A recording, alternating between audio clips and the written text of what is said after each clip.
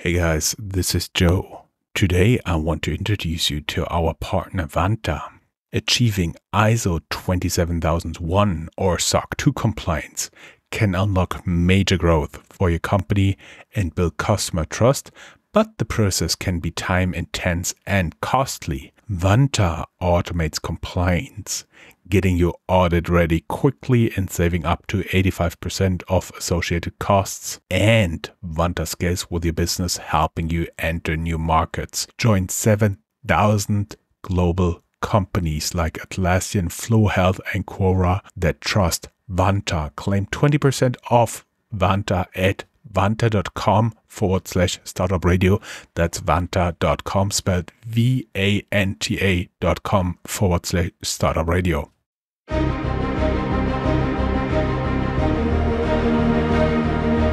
Welcome to Startuprad.io, your podcast and YouTube blog covering the German startup scene with news, interviews, and live events.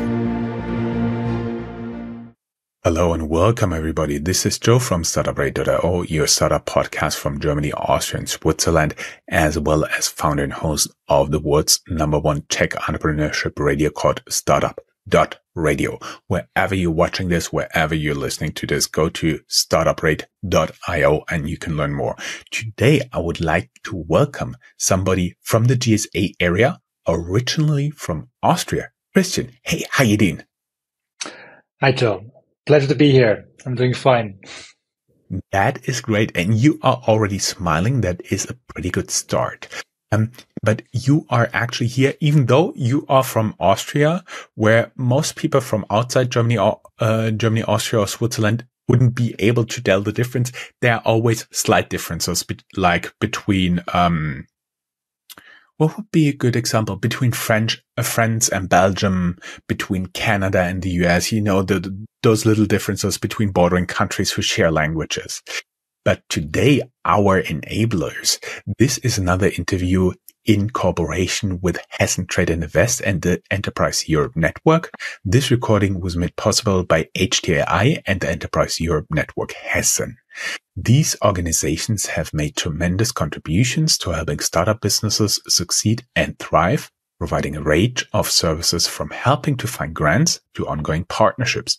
By taking advantage of these resources, startup companies can network and develop innovative strategies for success on the international stage. The dedicated support of ATAI and the Enterprise Europe Network Hessen is paramount in providing startup businesses with the tools for lasting success. Look for our dedicated sub-podcast in partnership with them. It's called Tech Startups Germany, or you can find the link on our link tree as well as our matching website, Startupraven.com. If you hurry, you could be the 11,000th person to sign up. But now, Christian, getting to you, and there's a lot ahead of us.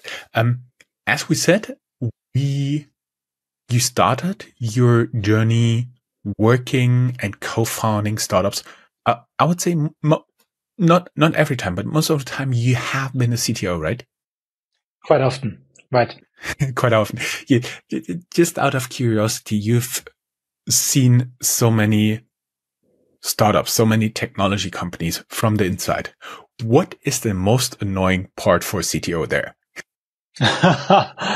What is the most annoying part? That's a novel question, I must admit. The most annoying. So the most annoying thing, I think, from a CTO perspective, and it's a question, what is a CTO? CTO is, somebody who has a technical background. But I think the key part about a CTO is also that he understands business. He understands how to leverage technology for business. And the most annoying thing is, if you actually have the sense of business and have not the possibility to align business and the developers fully, which means I think it's really important that every developer understands the context of the customer, talks to the customer, engages with him, and it's clear why we do the things we do. And if this is not possible, because, for example, in my past, there is a head of product, for example, leading the product managers, head of design, leading the designers, and then you have developers and they are treated as, like, I allow me the term, coding monkeys. I think then you have a problem. Yeah, and as soon as this is established in a culture, I think it's really one of the biggest problems actually, and I think it's very important that this is not the case. I think that an engineer is an artist, and it's like this kind of bricklayer story, you know. The one thing is you're a bricklayer, the other thing is actually you're building a church, you know. And I think this is so important that you as an engineer are really clear what every brick, what everything you do actually means for the bigger picture, and you make those decisions, and you can match those decisions, because an engineer takes a lot of decisions actually every day, that you can match those decisions on why we do the things we do, and yeah, always have this bigger picture in mind. So the most annoying thing is if that's broken, this kind of orientation towards actually the business and the value you actually want to create. Mm-hmm. I once talked to a very smart CTO, and he told me that many people with a business background don't understand if they draw something up on the whiteboard and say it has to be completely different than what we're doing right now, how much work actually the people in coding, in development do have at the end. And I do believe a lot of the job of the CTO is not only to really get the business working, meaning the tools who actually do the work in the back, but rather to also manage expectations for the business side. Would you agree to that? No, absolutely. I think manage expectations to the business side is a key part. I would just go even further. Because there's so much effort and eventually cost and time involved in certain things.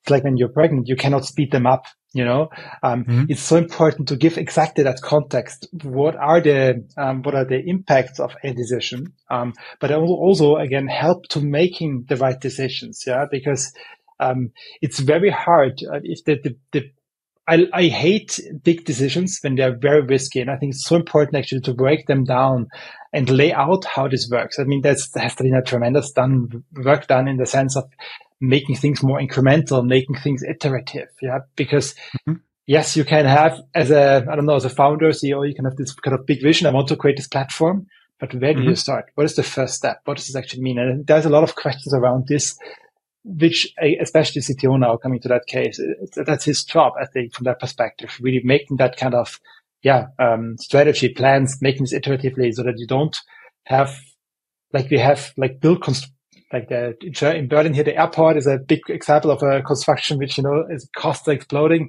But in software, there are many projects which also had way more costs than you actually anticipated. Yeah. So this is the reason why this is so important, I think, to make this really in a meaningful way. And with software, it's a good thing is you can make things very iteratively typically. Mm-hmm. Yeah, not like the huge leaps. You prepare something for years and make something completely different. But I'm also a believer in the very small steps. I actually had this also when I was interviewing Lukasz Gadowski and asked him for the secrets of his success. And he said always the incremental improvements. As we've already established, you are from Austria. Your very first station was a betting portal, sports betting portal called bwin, well known across Europe. How did you get this? Oh, but before we get to that, another touristic information. We already have established how beautiful Vienna can be before Christmas. Would you have another recommendation for people considering a trip to Austria? Oh, I'm from Vienna, so I definitely recommend Vienna. It's beautiful. The Christmas markets around Christmas time are amazing. My grandmother is from Salzburg, which is in the middle of, it's also in Austria. It's in the middle of the mountains, and it's beautiful. It's a very beautiful place, especially in winter, because also you have snow and can ski there. And then I'm from Austria, so I really love the mountains. Yeah. I see. So, and now we have this other way. How did you get into bwin? Was it a bet? It's a little bit longer story, but how did I get into it? So the first thing out of university, I'm actually a university dropout because I founded my own company. Studying was very boring for me. Longer story to that. And out of that first company I founded myself, I eventually sold that and joined another company which required tech developers to build it for the IPO, which was an ad network, a little bit like Google DoubleClick network.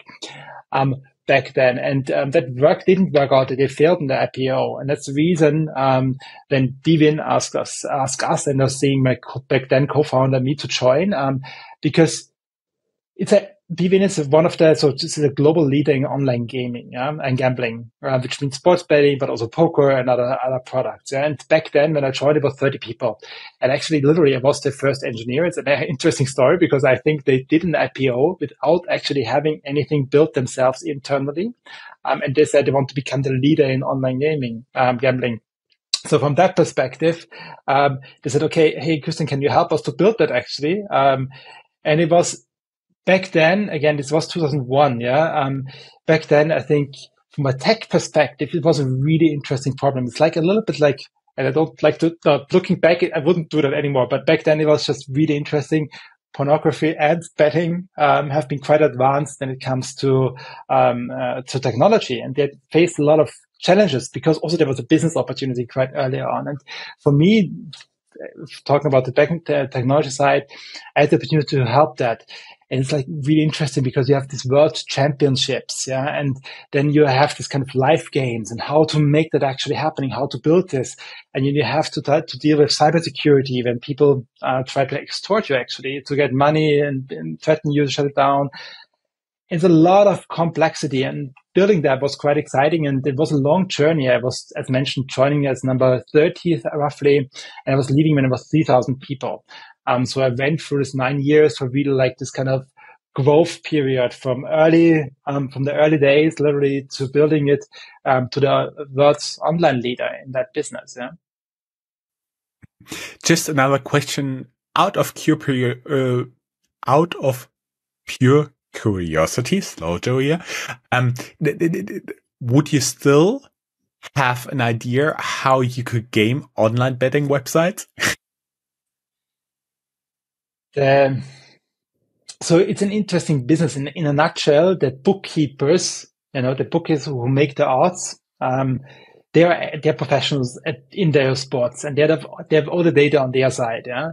But then again, the reality is, if you, and there are many people who are really good as well in sports, like in tennis, and it depends sometimes on one person, then you have a really good chance actually to be better than the bookkeeper, because at the end it's just odds which they put in favor.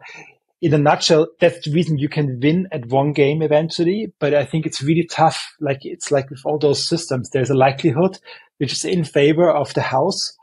So on the long run, it's just designed in a way that it's fun, but you also lose money in a nutshell. Yeah. So that's the reason why I'm not a fan in general of online sports betting, except if it's for the thrill and for the fun, then it's fine. But I think there are too many negative effects looking now back, why I wouldn't recommend it in general, from my perspective. If you play to earn money, it's just wrong. That's the problem about gambling, I think. Exactly. And then at one point you decide to leave, but you went for a little bit larger group. All the people listening to us on a regular basis, they would know Scout24 Group. They have been maybe the first successful people building up platforms here. For example, used cars and real estate comes to mind, because that they have been the best known platforms there. Auto Scout 24, meaning Car Scout 24 and Immobilien Scout 24, Real Estate Scout 24 was something that stuck into my mind. Yes, and I had to put out, so I was joining an Austrian entity, which is called Immobilien.net actually, and it was just later acquired by Scout24, and had an opportunity to become their CTO, which for me was really interesting because it was the first time I could really step into this kind of technology leadership role. And as it turned out, I mentioned before this kind of, what I thought is one of the challenges for CTOs. I also had the opportunity there to be responsible for a product. And then together, not just shape the technology strategy, but also shape the product strategy. And for me, this was one of the really interesting learning curve, but also seeing the benefits actually of these two sides coming together, and being like in line and having a really clear path for success. Yeah. Mm-hmm. But in Austria, it was the leader, the largest platform. Mm-hmm. It's like if all of these platforms, if it's very hard, if you have the biggest offer, because it's a demand, you have the supplier side and demand side. And from that perspective, it was really interesting because pretty much every real estate in Austria I was responsible for was on our platform back then. Mm-hmm. Talking about the supply and demand side here, then you went for a dating website, which I found pretty interesting. And it gave me the question, did it change how you look for a partner? So yes, that I joined Parship. Peter Schmidt actually did ask me to join. And he was convincing me actually with that also to move to Hamburg, which I enjoyed. Looking back, was quite a lot. I also there had the opportunity to also be responsible actually for science department. And at Parship, we would say it's not dating, it's matchmaking.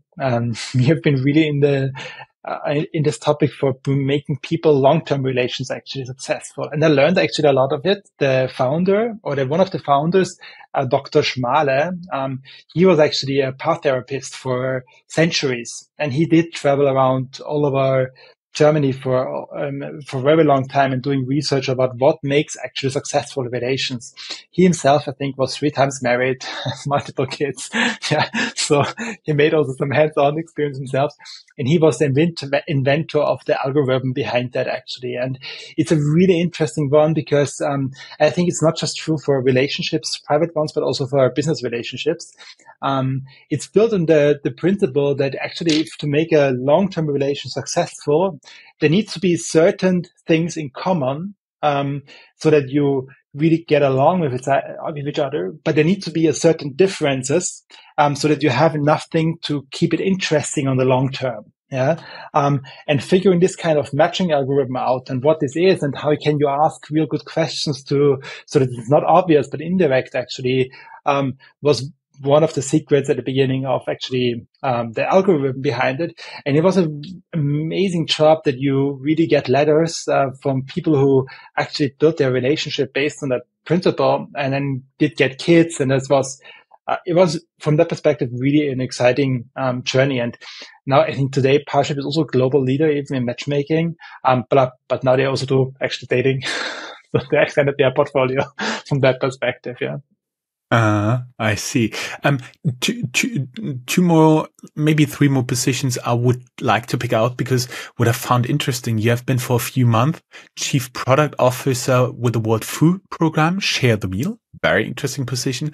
Plus, what also stands out, what many people label you've been for a little bit over a year, almost 2 years, the CTO of N26 Group, the online bank, the challenger bank we talked about so frequently in the news in the past.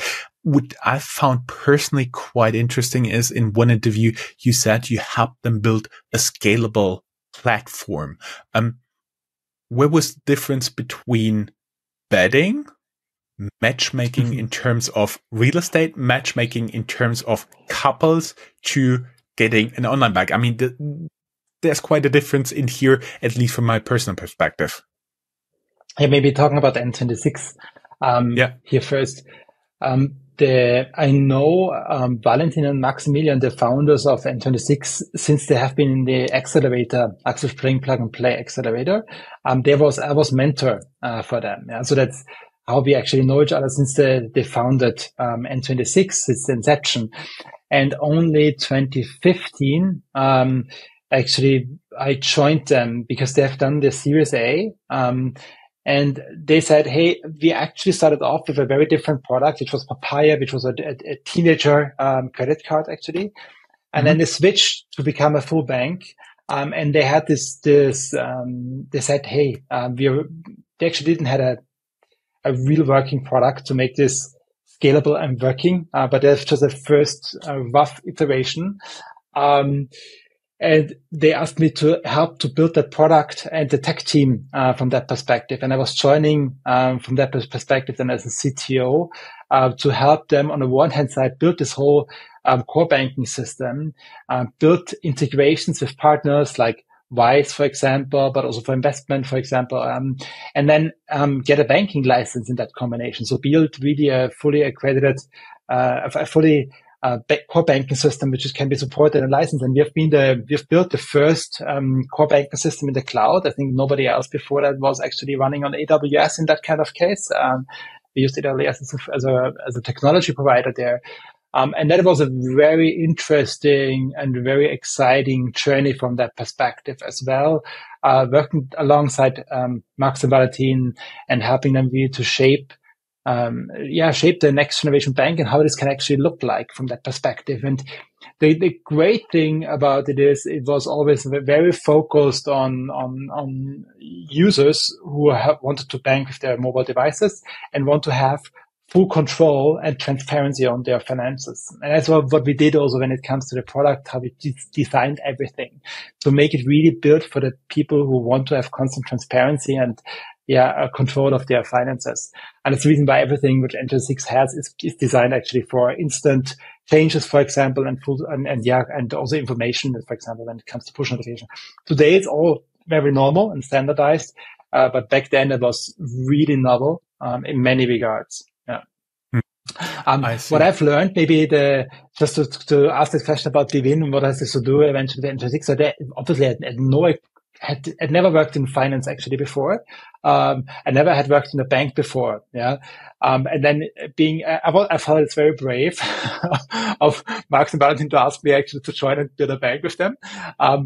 So it was for myself actually a learning journey and also a tough one, to be honest. But on the other hand side, in the favor of me, I had some experience with Bwin building actually, in a nutshell, a gambling system, which you have accounts, you have fraud, it's actually from a technology perspective, very similar. Yeah, there is the transactional consistency, high amount of volume, scalability, security, all these things matter in both very much. And again, it's also the topic just of fraud. I think at N26 at Bwin we had I think the Coconut Islands, for example, they exist there, and they have 5,000 people, inhabitants, and I think we had registered like at Bwin 5,000 people from those islands. Yeah, and obviously that cannot be true. Yeah, but back then it was like always a question: how can we figure it out? And the same is true for N26. So that's where I say there's a lot of benefits actually from,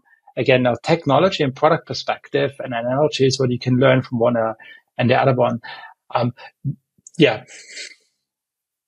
Don't worry, that's totally fine. Very interesting insights.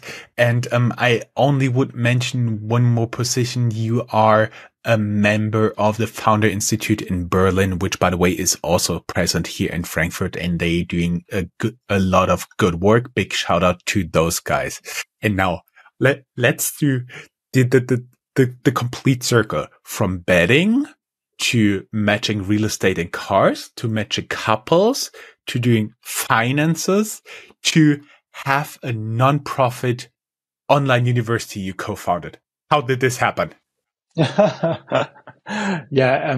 Looking forward, nothing makes sense. Now looking backward, it all comes together somehow because over the time, so one of the things I'm actually in love with since I dropped out of university is to use technology to have an impact. Now, what is impact has changed over time, to be fair on that side. Yeah, but I was always fascinated by this kind of solving problems and really having an impact on people's life. Yeah, and it shifted now. The later we get, because also I have kids. I have 3 kids now. So it shifted more to sustainability, to have on the societal way to have a positive impact.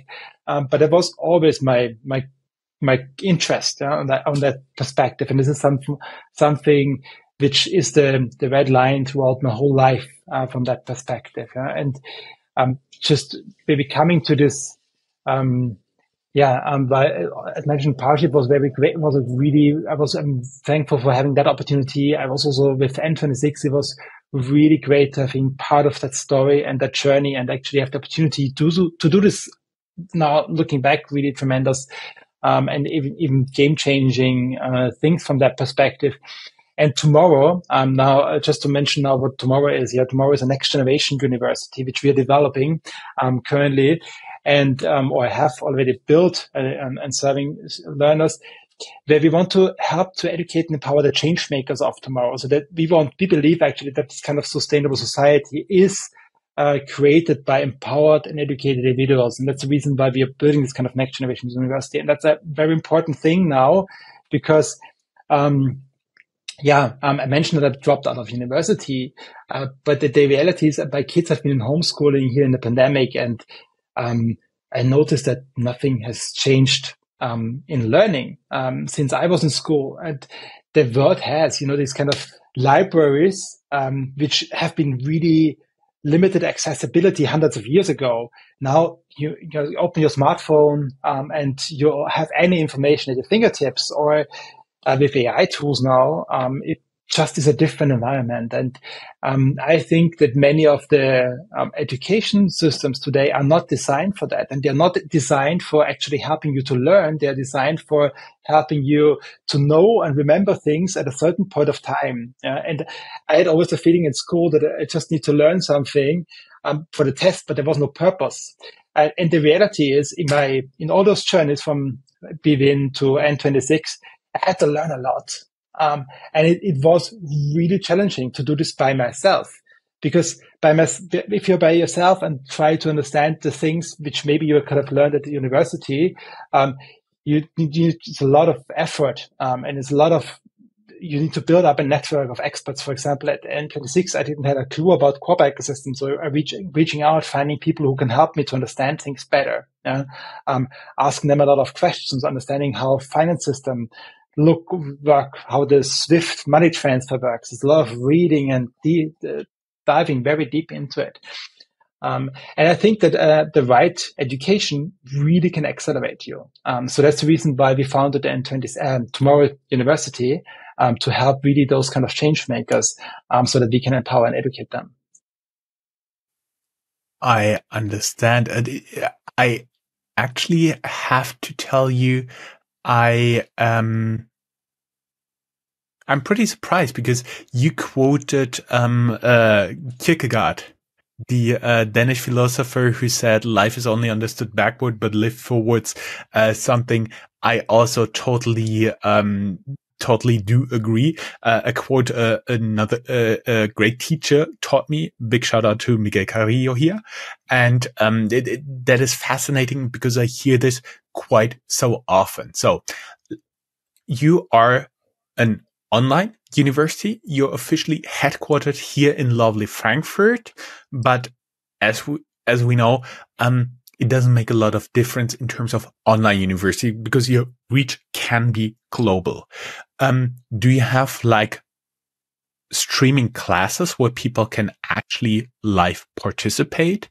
And do you accommodate different time zones? Talking about if people in Asia could consider joining your university.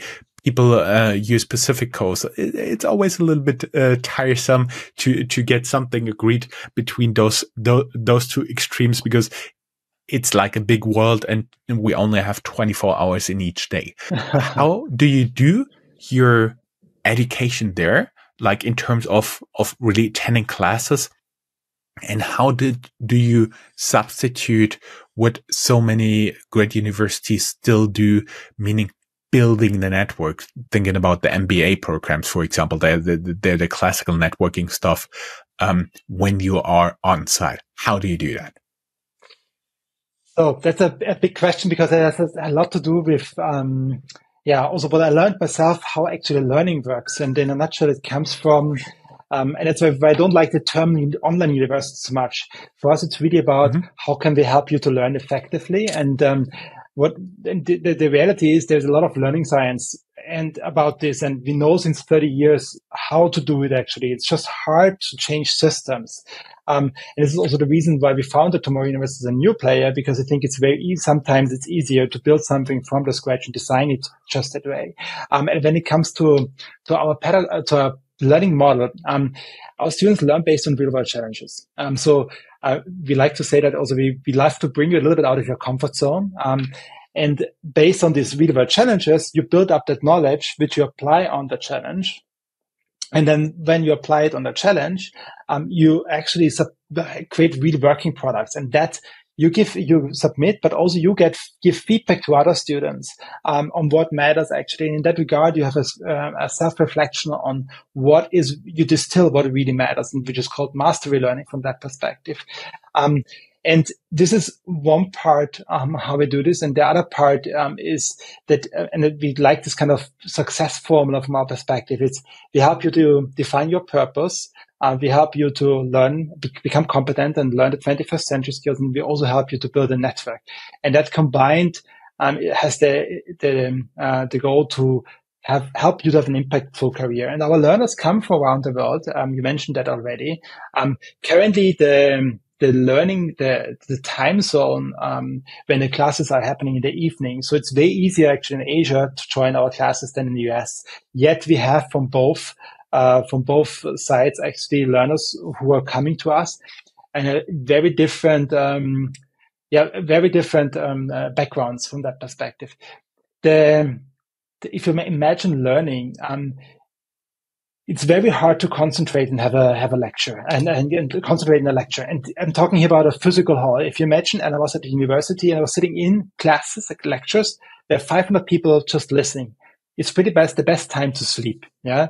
And I think this is online just worse. If you have a lecture where somebody is talking, it's really hard if it's 90 minutes, that you actually keep attention. So that's the reason why we also minimize anything. We don't have traditional lectures, actually. We minimize any sessions which are live to high interactive sessions. Everything from self-study time you can do in your own time. There are group works where you come together, but again, then you as a group come together and you can schedule that. Yeah. So from our learning perspective, you'll have a lot of flexibility. If there are videos, and we also have short videos which are sometimes really good to explain some certain things better, yeah, then we integrate them. But they are always very short and very to the point and part of the self-study time typically. Yeah? So the from an online university program, it's just from a model different.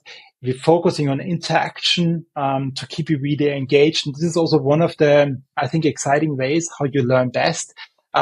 Is that you apply things, because we don't have this kind of knowledge tests. Yeah, if you study with us, you submit your work and you get feedback on a quantitative and qualitative scale on the challenges you actually submit on your challenge submissions. Yeah, from that perspective. And maybe to mention one more sentence, just to say this, what do you learn? Actually, we have different programs. You mentioned already our Impact MBA program, which is about sustainability, leadership, and innovation. The idea is really to help you transform yourself, transform your team and your organization. So this is one part. And we have a Master of Science, Entrepreneurship and Technology. This is especially if you are thinking about eventually starting a company, if you're thinking about maybe changing your career to something sustainable.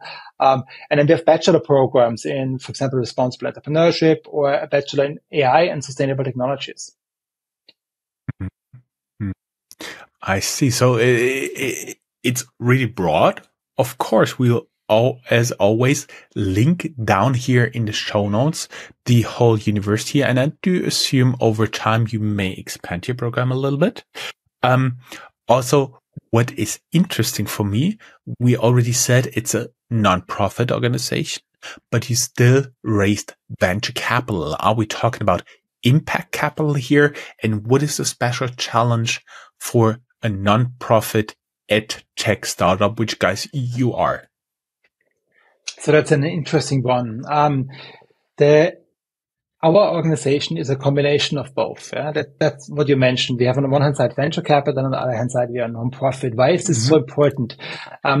We are mission driven. Yeah. So our purpose is to accelerate transition to sustainable society. That's what we care about. And we care a lot about actually how we can actually empower the people to have an impact for career for that reason. Yeah? And that's also how we measure our success. Yeah.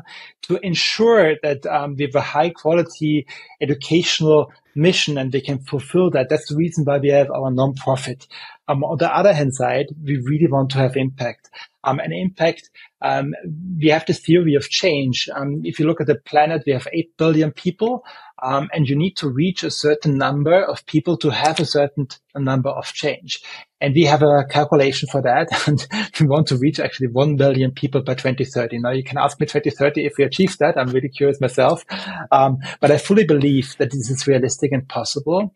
And with that also what we are creating is actually a community for this kind of change towards sustainability. And for that, you need capital.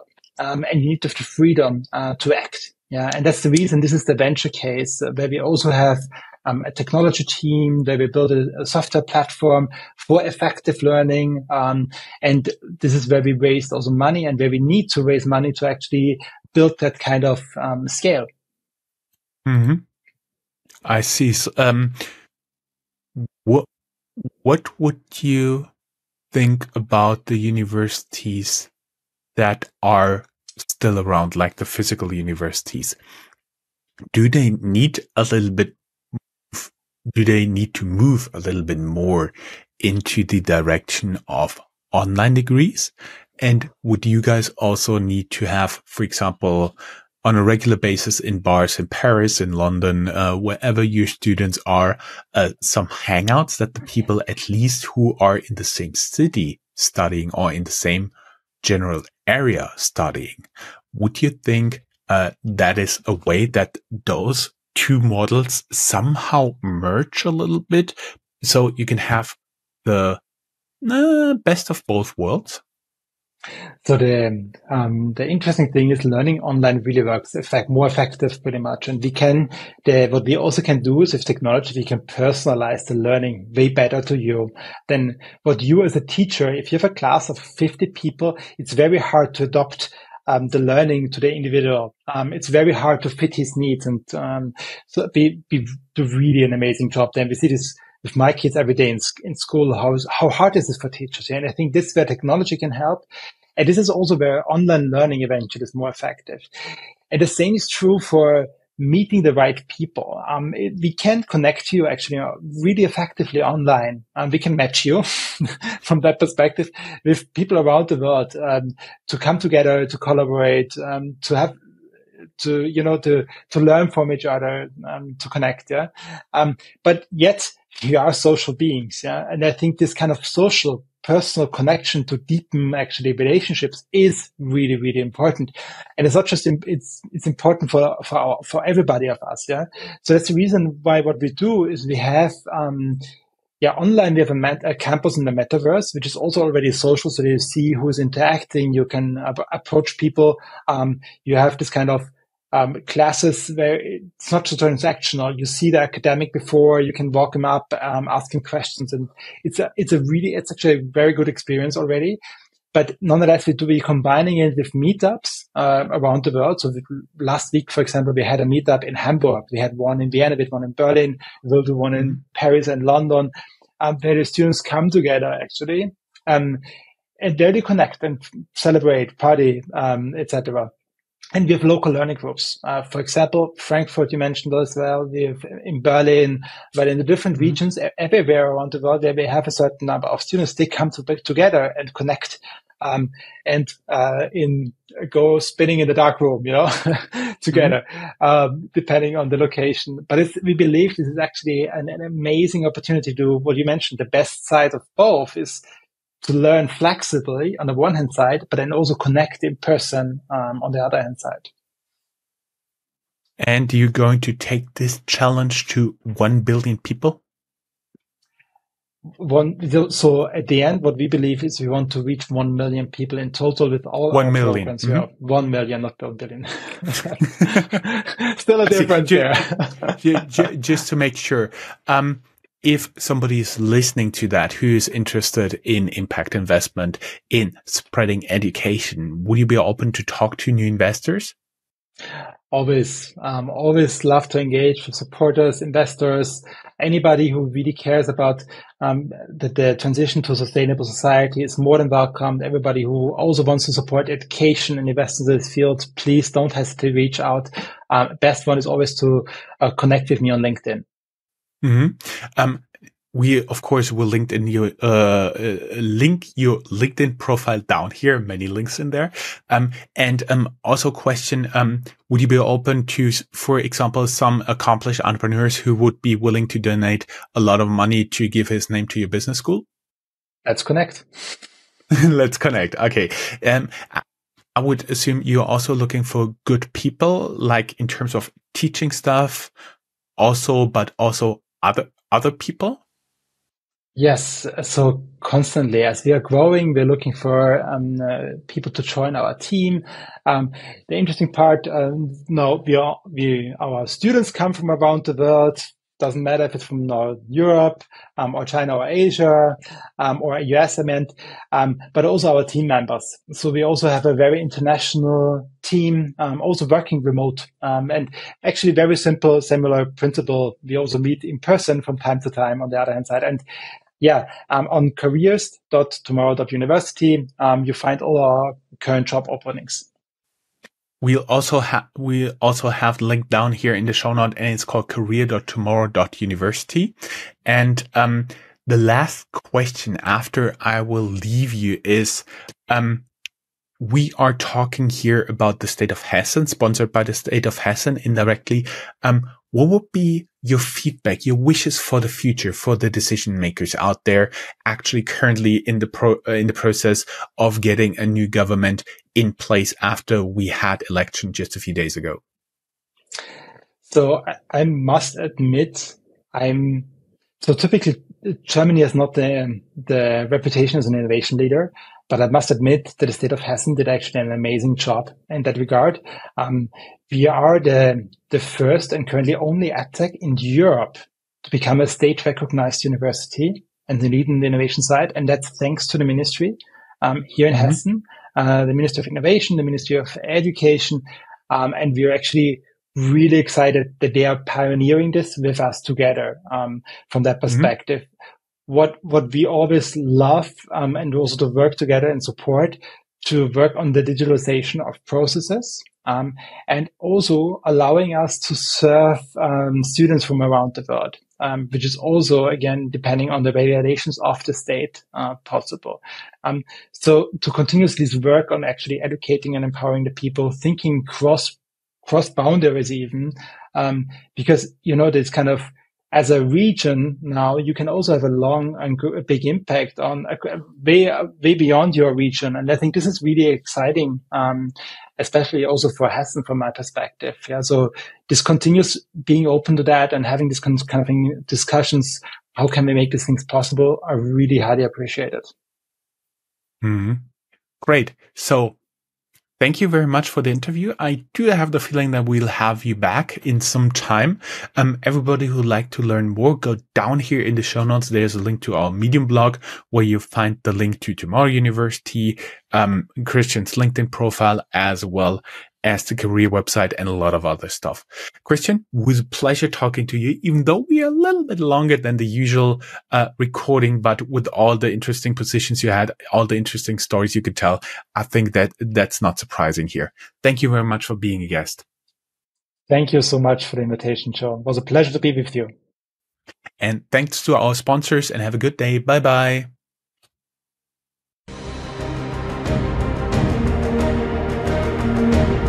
That's all, folks. Find more news, streams, events, and interviews at www.startuprad.io.